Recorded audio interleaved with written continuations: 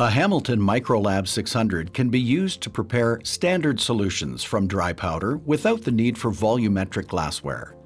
To begin this process, a technician touches the dry weight wizard and selects the relevant standard from a list of user-configured options. Given a desired concentration and final volume, the Microlab calculates the target weight needed to achieve an exact final concentration. Next, the technician enters the actual weight of the standard concentrate on the keypad. The device then displays the final dispense volume necessary to achieve the selected concentration. Then the technician presses the button on the hand probe to initiate the dispense of diluent needed to create the standard solution. Note that all calculations and dispenses are controlled by the instrument, which increases speed and eliminates any user-to-user variation. This process is repeated to create all stock solutions. As the technician moves from one standard to the next, it is helpful to note that if traceability is a concern, the technician has the option to record the final weight of the standard after each dispense and then generate an electronic log file. Once the standards are prepared, the multi-sample dilution wizard can be used to combine the standards in the proper ratios to create a stock solution. The technician grabs the hand probe and the first vial, then aspirates the standard into the hand probe's inert tubing. Standards are separated in the tubing when the technician triggers the hand probe by adding an air gap between each aspiration. This prevents mixing before the standards are dispensed together. After adding the air gap, the technician proceeds to aspirate the next standard. It is important to note that the use of pre-programmed wizards improves the accuracy of the technician doing the work, without the tiresome tactics of increased sample volume and replicate sampling.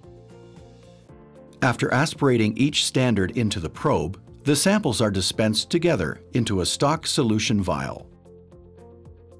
The standards exit the tubing first and are followed by diluent to flush through the tubing and ensure that all the standards are quantitatively transferred to the stock solution vial.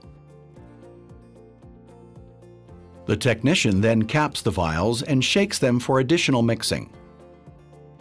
Now the user is ready to move on to preparation of the standard curve. Dilutions for a standard curve are made using the serial dilution wizard.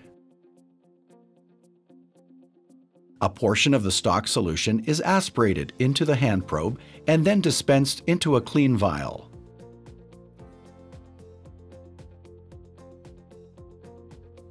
The diluent follows the stock solution to ensure a complete dilution and prepares the probe for the next dilution step. After completing the first dilution, the diluted stock is used as the source for the second dilution step. The solution is aspirated into the probe and then transferred to another clean vial.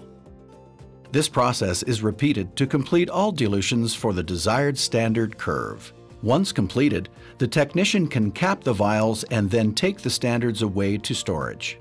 Once the standard curve is completed, it is time to prepare the unknown samples. In many applications, this begins with the spiking of an internal standard into each unknown.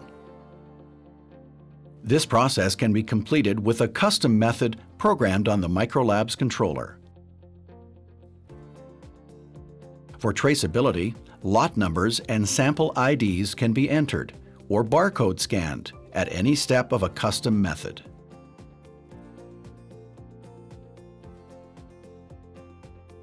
For spiking, the total volume of the internal standard is aspirated into the hand probe.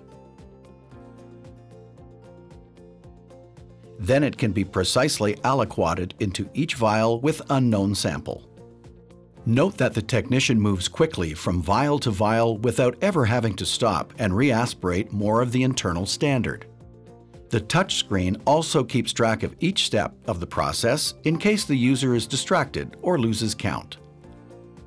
After internal standard spiking, the unknown samples can be diluted for analysis by using the dilution wizard again. The technician triggers the hand probe to aspirate the programmed amount of diluent into the tubing. Then the unknown samples are aspirated into the probe and then dispensed into a new auto-sampler vial. The diluent flushes the sample from the tubing ensuring an accurate dilution and preparing the probe for the next unknown sample. For applications with small dilution ratios or sensitivity to carryover, it is possible to add optional air gaps, wash volumes, or even use a disposable tip version of the hand probe. This process is repeated for all remaining unknowns. When the last unknown sample is diluted, the hand probe is reattached to the instrument and the sample is capped and placed in a rack, ready for the autosampler. Contact a Hamilton representative to learn more about how semi-automation with the Microlab 600 can streamline your analytical standards and sample preparation.